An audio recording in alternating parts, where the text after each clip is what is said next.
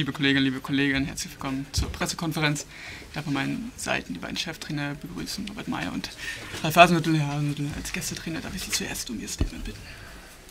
Ja, wir sind heute sehr, sehr glücklich über diesen schwer erarbeiteten Sieg. Ich habe vor dem Spiel nicht zu Unrecht von einer sehr schweren Aufgabe gesprochen, die uns hier erwarten wird, weil wir auf einen Gegner getroffen sind, der zu Hause einfach sehr, sehr schwer zu bespielen ist, wenig Räume dir lässt, wenig Chancen zulässt, und da muss man Geduld haben, da muss man auch versuchen, dran zu bleiben, versuchen, den Gegner zu bearbeiten, und das ist uns erste Halbzeit zumindest so ordentlich gelungen, dass wir selber keine Chancen zugelassen haben. Haben dann die Jungs in der Halbzeit gesagt, das war okay, aber wir müssen noch ein bisschen zielstrebiger in der letzten Zone werden, und auch wenn uns erste Halbzeit die eine Chance da, glaube ich, zurückgepfiffen wurde, die nicht abseits war, das war nicht groß Thema. Wir haben versucht, uns wirklich voll auf die Aufgaben zu fokussieren, und habe dann auch natürlich vielleicht den Wechseln nochmal ein bisschen mehr Tempo reinbekommen ins Spiel, und wir haben dann ein Gegner, der dann natürlich auch müde wurde, weil die hatten unter der Woche noch ein Pokalspiel, und es war dann klar, dass die gegen zum Ende hinaus nicht mehr die Kraft haben werden, um da top dagegen zu halten, einfach auch versucht zu bearbeiten, und wir haben Gott sei Dank die richtigen Lösungen gefunden. Zweimal waren wir hervorragend durch und 2 schöne Tore gemacht, und deswegen sind wir sehr froh. Es war wirklich ein hart erkämpfter und hart erarbeiteter Sieg, aber er macht uns stolz, weil es war die Aufgabe, die wir sehr, sehr souverän, wie ich finde, gelöst haben. Danke sehr. Vielen Dank, Robert Meyer. Wie haben Sie das Spiel gesehen? Ja, ich denke, ich kann unserer Mannschaft heute nicht viel vorwerfen. Wir haben gerade defensiv sehr, sehr gut gestanden, haben ganz wenig zugelassen, haben natürlich selbst auch das erste Mal, glaube ich, in der 84. Minute zumindest das Tor des Gegners anvisiert, aber auch Leipzig hat nicht viele Schüsse auf unser Tor gehabt, aber auch das ist Qualität, aus den wenigen dann 2 zu machen. Ich denke, da muss ich meinem Kollegen widersprechen, viel Kraft haben wir nicht gelassen Mittwoch in Walldorf, sodass wir heute top motiviert waren, Mentalität war da, die Mannschaft hat alles getan. Aber Leipzig hat eben Qualität, sie haben herausragende Spieler, was auch die Schnelligkeit angeht. Das ist dann sehr schwer zu verteidigen. Ich hätte mir ein bisschen mehr Ruhe gewünscht bei wirklich guten Balleroberungen im Mittelfeld, wo wir dann zu schnell die Bälle verloren haben, zu hektisch waren, nicht das gemacht, was wir dann spielen wollten. Das ist schade, da hätten wir sie vielleicht ein bisschen in Gefahr bringen können, aber das ist heute ein Spiel, also Mittwoch habe ich mich mehr geärgert, gegen Leipzig kann man verlieren, das ist eine sehr, sehr gute Mannschaft, das haben sie gezeigt, aber nochmals unseren Jungs heute überhaupt keinen Vorwurf, sie haben sich aufgebäumt, sie haben sich dagegen gewehrt, und deshalb nächste Woche geht's weiter. Dankeschön. Vielen Dank. Ihre Fragen bitte. Kurzes Handzeichen am besten, dann kommt das Mikro. Hier vorne. Herr Hasenhüttl, wie war der Plan heute mit Marcel Sabitzer? War gedacht, dass er so früh reinkommt, oder gab es da eine Überlegung, die dazu geführt hat? Ja, grundsätzlich, dass er nicht von Anfang an gespielt hat, war der Tatsache geschuldet, dass wir Nabi auf die 10 geschoben haben. Ich brauchte heute unbedingt Ilsay vor der Abwehr, weil wir gewusst haben, es werden der eine oder andere lange Ball kommen, und da ist er einfach mit seiner Kopfballstärke schon eine wichtige Präsenz.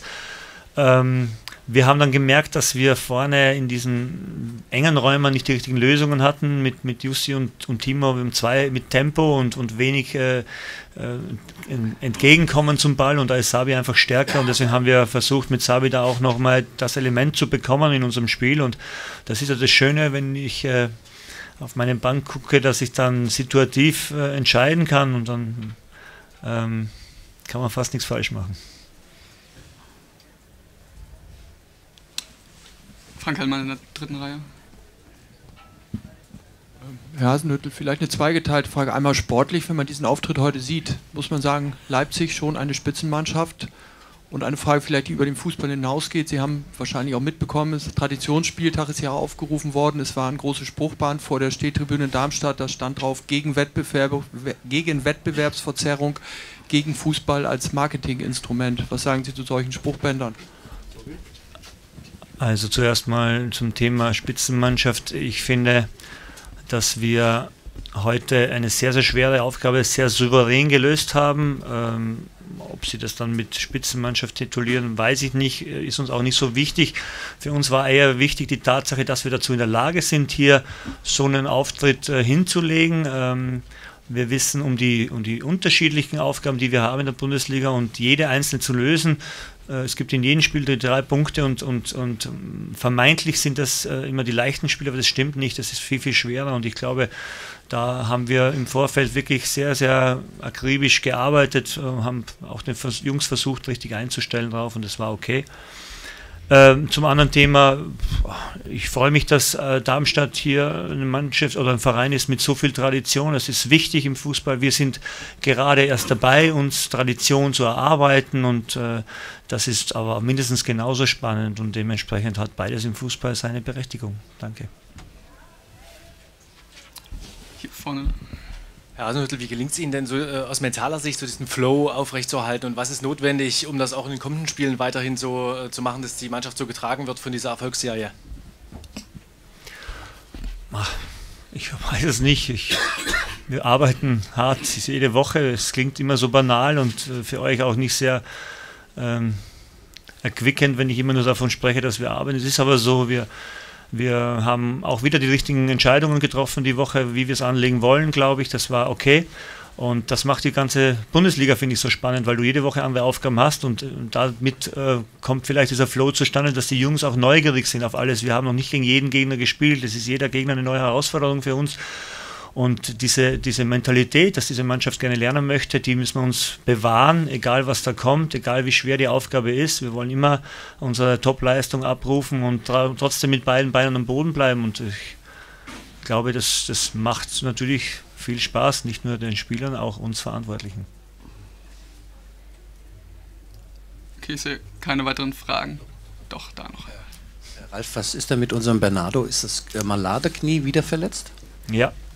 Wie schlimm, weiß ich nicht, aber ich hoffe nicht zu schlimm, aber wenn Bernardo mal rausgeht, dann tut es schon weh, also das ist nicht optimal, aber ja, das ist sicherlich die Position, die uns ein bisschen Kopfzerbrechen bereitet. Wir haben hier schon Klostermann verloren, langfristig, und wenn jetzt Bernardo auch noch ausfallen würde, das wäre natürlich nicht so schön, weil schon langsam wird es dann ein bisschen eng.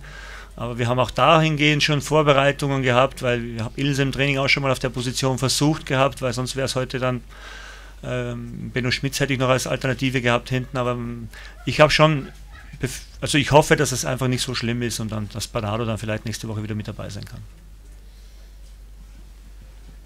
Herr Hasenhüttl, wie speziell fanden Sie heute die Atmosphäre hier? Ich habe gesehen, so bei Ihren Torjubeln mussten Sie ein Stück eingebremst werden. Sascha Lenze ist mal aufgesprungen und hat so beschwichtigend die Hand gesenkt. Waren Sie auch bedacht, hier keinen zu provozieren jetzt heute, um das Stadion nicht zu wecken? Nein, das hat andere Gründe gehabt, warum wir so gejubelt haben heute, und da war eine kleine Absprache vor dem Spiel, aber ich fand die Atmosphäre heute okay, also ich finde, dass dieses Publikum hier die Heimmannschaft top unterstützt, dass sie immer da sind, dass sie genau auch ein sehr sensibles Gefühl dafür haben, was diese Heimmannschaft braucht, und so muss es eigentlich auch sein, und deswegen habe ich damit keine Probleme gehabt. Okay, jetzt gibt es tatsächlich keine Nachfragen mehr, dann wünschen wir unseren Gästen einen guten Heimweg, denen noch ein schönes Wochenende. Danke sehr.